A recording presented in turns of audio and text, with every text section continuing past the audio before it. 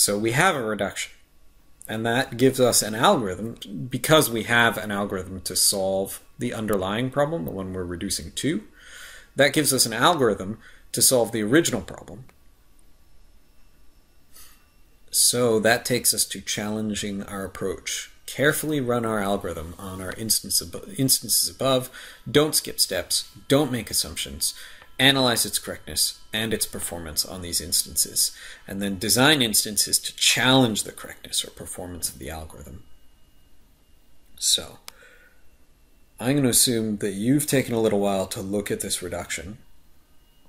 Remember, we're adding fake women, we're putting them at the end of the men's preference lists, we're giving them arbitrary preference lists, and then when we get the solution from Gale-Shapley, we're removing all the pairs that have fake women.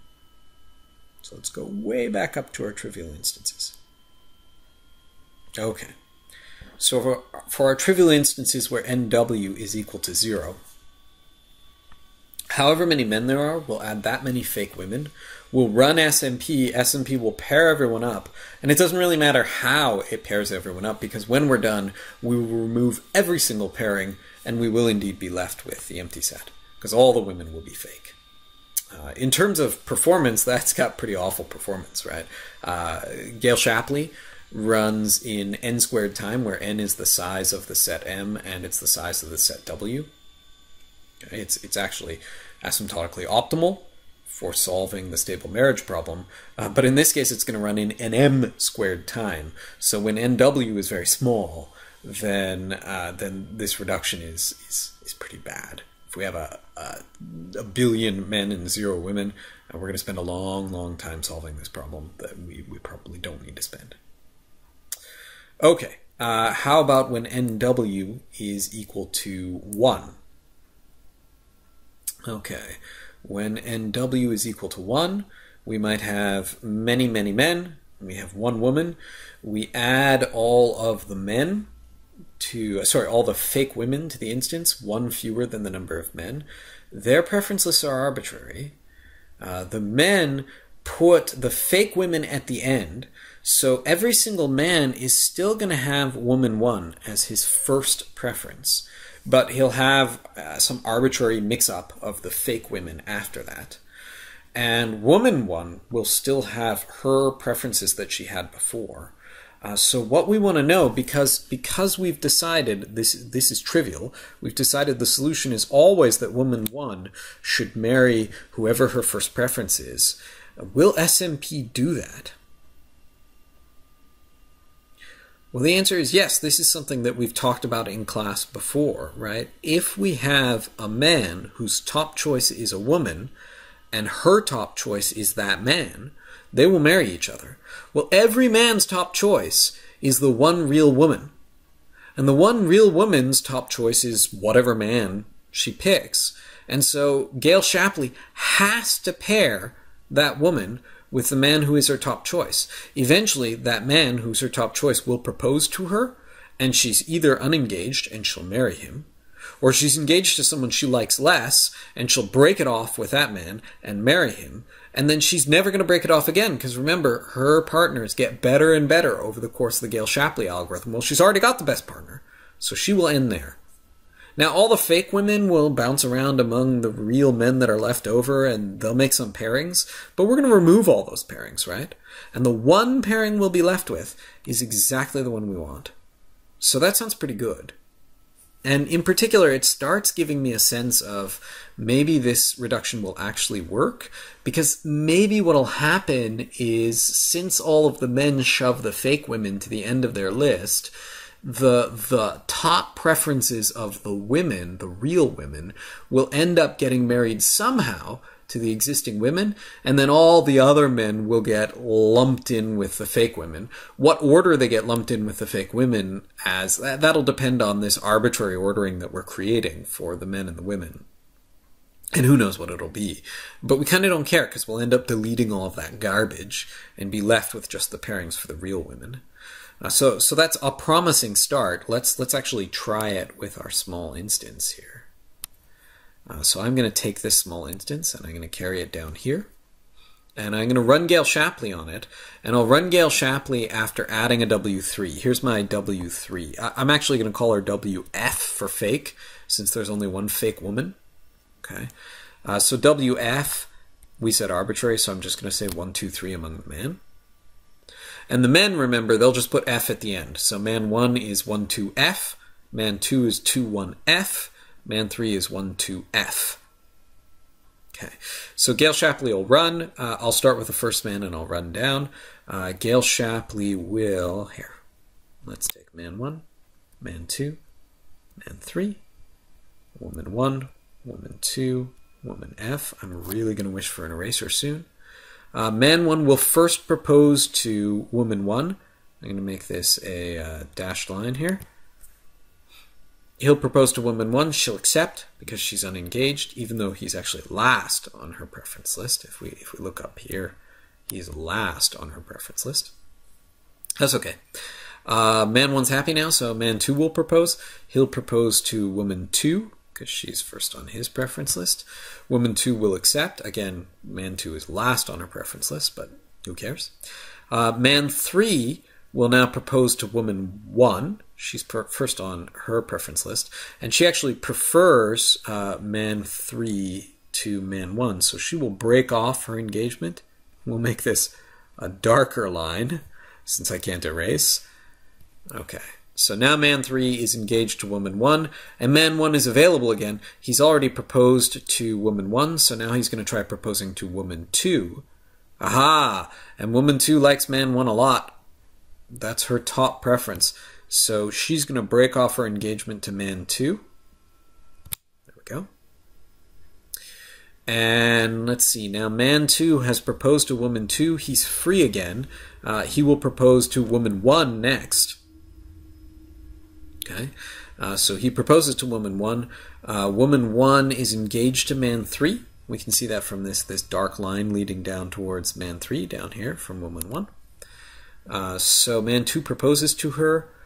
She's engaged to man 3. Oh, and she likes man 2. Oh no, so now we need an even darker line. Okay. There's an even darker line between these two. Sorry about this. Okay, so she's going to break it off with man 3. Now man 3 is available again. He has proposed to woman 1. He will propose to woman 2. Woman 2 is married to man 1. Man 3 proposes to woman 2. But woman 2 does not prefer man 3 to man 1. Woman 2's happy where she is. So man 3 will propose to woman 2, and that'll fail. So now, remember, we've gone through ostensibly his list. We've gone through woman 1 and woman 2. He's also got F on there. So he'll propose to woman F, and he will marry woman F. He'll be engaged to woman F, and in fact, we'll see soon that he will marry woman F. Okay, so we're going to end up like this, and at this point, man 1 is engaged, man 2 is engaged, man 3 is engaged, no one is available. Gale Shapley terminates, and we make these the marriages. And we will give back M1 paired with W2, M2 paired with W1, and M3 paired with a fake woman. Our algorithm will then take that USMP solution, it'll strip off the fake marriage down at the bottom, and it'll say man 1 is paired with woman 2, man 2 is paired with woman 1, and that's where it'll conclude. And I think, yeah, take a look. Here's our solution from before, and that is exactly our solution from before. So why did it work out? Well, all the men were, remember, proposing down the line, right? So none of the men is going to propose to a fake woman until he has been rejected by every single real woman. Right? That's what we saw here. Man 3 didn't get to the fake woman until he had given up on all of the real women. Well, they'd given up on him anyway. Okay, and that'll be true no matter how many men and women we have. Right? Every single man who gets down to one of the fake women will already have tried his luck on every one of the real women. So that sounds good. That sounds like it might avoid instability even. Let's jump back down. we did carefully run our algorithm on our instances above, and it then says we need to design an instance that specifically challenges the correctness or performance of our algorithm. We talked a little bit about how to make the performance bad. We just have a lot more men than women, and then our reduction will make us do a bunch of extra work. But actually, that's not quite what we're looking for here. So I'm going to cross this out. This step doesn't quite match what we want. That's not always going to be what we want. I think what we want to do is actually prove stability, right? We'd like to prove the solution is stable. Because if the solution is stable, then our reduction produces a correct algorithm, right? So how do we prove that our solution is stable? We've kind of got an insight, which is that any man that reaches a fake woman has already been rebuffed by all the women available. What do we know about the stable matches that Gale Shapley produces? Well, we know if men propose, then they end up with their best valid partner in any stable matching. So any man, note, any man who ends up with a fake woman after Gale Shapley has no valid, remember valid from section 1.1, a valid partner is a partner who is a partner of the man in some stable solution. So if he's got no valid partner better than a fake woman, what it means is there's no stable solution where he's married to a real woman. So after GS has no valid partner he prefers. Now, his preferences over the fake women are arbitrary, so we may have discovered that, you know, he can't be paired with some fake woman that he supposedly prefers to the fake woman that he's married to. That doesn't really matter. Crucially, that means since all of the real women are preferred to the fake women, he has no valid, well, look at all these quotes, real, non-fake, partner in any stable solution. So there's actually no way to pair this man up with a real woman without producing an instability. Now the question arises, are those instabilities actually instabilities in the unequal stable marriage problem? They're SMP instabilities, but those instabilities can involve fake women, right? So is such an instability actually meaningful in USMP? Well, let's see. What might an instability look like? It's going to involve a man and a woman who are not married and their partners. The man and the woman who are not married will prefer each other to their partners, right? So there are lots of ways that we can have fake women in here, right? The woman who produces the instability can be fake, or the partner of the man who produces the instability can be fake, or they can both be fake. Okay, so consider, let's just pick one of these instabilities. I feel like if a fake woman produces an instability, that's probably not relevant. So let's look at an instability. Consider an instability caused by some man MI and a fake woman WJ. Okay. An instability caused by MI and a fake woman WJ. So, you know, MI is married to somebody, W prime, and WJ is married to somebody, M prime, okay? But these two would rather be married to each other. than the people that they're married to. So MI would rather be married to WJ than W prime. MI would rather be married to fake woman WJ than W prime. Can W prime be real? No. No, W prime can't be real because MI prefers every real woman to every fake woman. So if MI prefers WJ to W prime, then W prime is fake. Then MI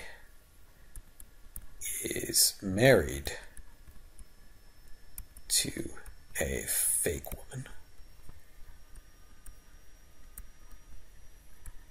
because he prefers a fake woman to his partner. Okay.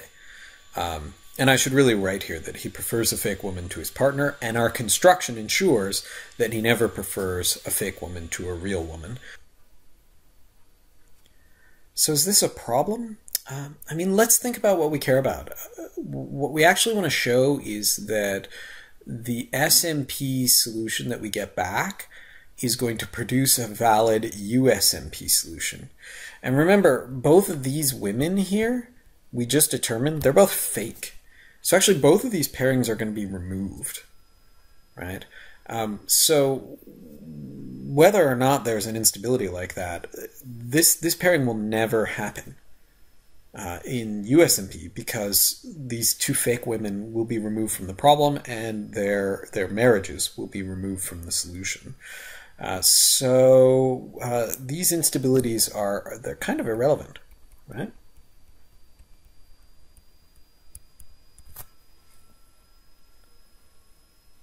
Because both women are fake.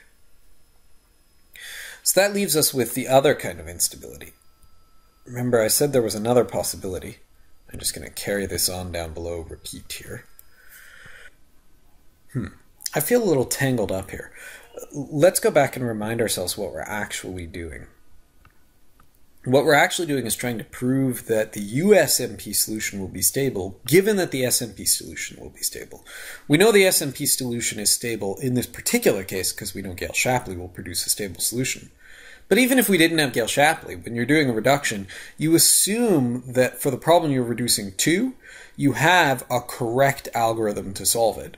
So we'd get to assume that the SMP solution was stable, even if we didn't know how to solve SMP yet. Okay, so we know the SMP solution is stable. We want to prove that the USMP solution is stable. So given SMP stable, we're going to prove USMP stable. Because we already showed that it was valid. When we delete the fake pairings, we end up with exactly one pairing for each of the women in the USMP problem, and at most one for each of the men. So that part's good. We just need to prove that the USMP solution is stable. Okay. What we're doing right now is we're investigating the instabilities that can occur in a solution to an SMP problem. And what we found is that this particular instability is irrelevant. If it occurs in the solution to an SMP problem, there's no corresponding instability in the USMP problem. Okay. But this isn't quite what we're going for. We're going to assume there are no instabilities. So what we want to show is if none of these sorts of things happen, then the USMP problem also has no instabilities by its definition, right? So this instability doesn't correspond to a USMP instability. What about the other possibilities? If they correspond to USMP instabilities, then what we're going to want to be able to say is every USMP instability that could occur is covered by one of these SMP instabilities, because we know none of the SMP instabilities occur. So if we know none of the SMP instabilities occur, and every USMP instability will manifest itself in an SMP instability, then we also know none of the USMP instabilities will occur, right? So in essence, we want to show that the USMP instabilities are kind of a subset of the SMP instabilities, the way we've set up these solutions. So because it's a subset, it's okay that our first case that we investigated was totally irrelevant. Those are the SMP instabilities that don't correspond to any USMP instability. But what about an instability? So let's do the really simple case. An instability with no fake women.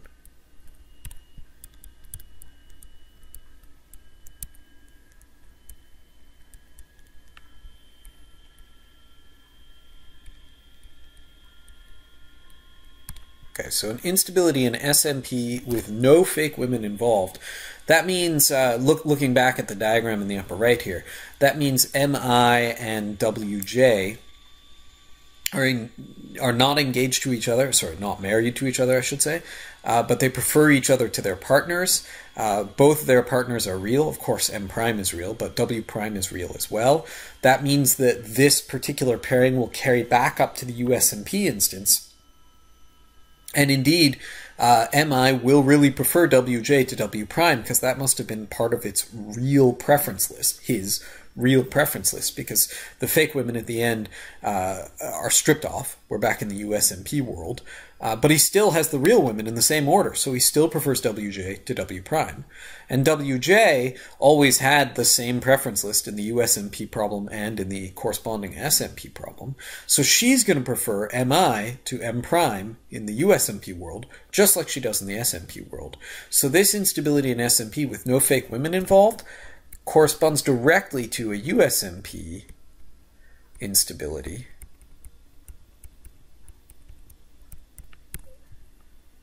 of the SMP style.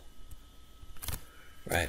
Remember, we defined a USMP instability to be either an SMP instability or this case where a man is unmarried and a woman would prefer to be married to him rather than her partner.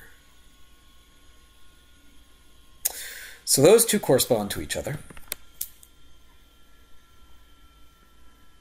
I didn't actually prove the other direction of that. But if we do have an instability in USMP in the SMP style, then again, the women's preference lists carry across unchanged to the USMP instance. The men's preference list have fake women at the end, but that has no impact on their relative ordering of the women, the real women that we're concerned about. And so this will still represent an instability. So this really goes both directions. So what about, there's one last case that's possible here. What about an instability in SMP where, again, using the notation from the diagram in the upper right here, we already said if WJ is fake, then W prime has to be fake. Okay, so we're not going to say WJ is fake and W prime isn't. That's not possible. But W prime might be fake, while WJ isn't. So where W prime is fake, but WJ is not. What about that? An instability in SMP where W prime is fake, but WJ is not fake. How does that correspond to a USMP instability? Well, if we take that diagram in the upper right and we project it now back to USMP, W prime is fake, which means we'll delete the marriage of MI to W prime. So in USMP, MI is unmarried, but M prime is married to WJ, right? M prime is still married to WJ because WJ is real, and so that marriage is carried forward. So then, is this a USMP instability? We have MI who's unmarried, but WJ still prefers MI to M prime. Remember, WJ's preferences didn't change. W prime disappeared completely because she's fake now. But WJ's preference list stays the same. So this is an instability of the USMP style, right? The new style of instability. And if we had such an instability in a USMP solution, so we've just shown that instabilities in SMP where W prime is fake but WJ is not, those correspond to these instabilities in USMP. If we have an instability in USMP, an unmarried man, and then this this other woman Wj is married to M prime, and Wj prefers Mi to M prime, what will that look like in the SMP solution that we start with? Well, the SMP solution must have had M prime married to Wj, right, because Wj was real. Mi must have been married to some fake woman, and the only thing we need to fill in is that Mi prefers Wj to W prime. We've got all the other pieces of the picture in the upper right. We've got that Wj prefers Mi to M prime, because that doesn't change between the USMP world and the SMP world. We've got that M prime is married to Wj. We've got that Mi is married to W prime. W prime is just some fake woman that he's married to. Since he's unmarried in USMP, he must be married to a fake woman in the SMP solution, and we would remove that when we made it a USMP solution. Okay, so all that we need is that Mi prefers Wj to W prime, and W prime is fake. So Mi does prefer Wj to W prime, and that means that such an instability in USMP would show as an instability in SMP. So what we've just shown is that if there were an instability in the USMP solution, it would have shown up as an instability in the SMP solution in the USMP style, and also if there were an instability in the USMP solution of the SMP style, it would have shown up as an instability in SMP. Okay? So because any instability in USMP would have shown up as an instability in SMP, and we know there are no instabilities in SMP, then that means there really are no instabilities in USMP. So check. This is a working algorithm for solving USMP.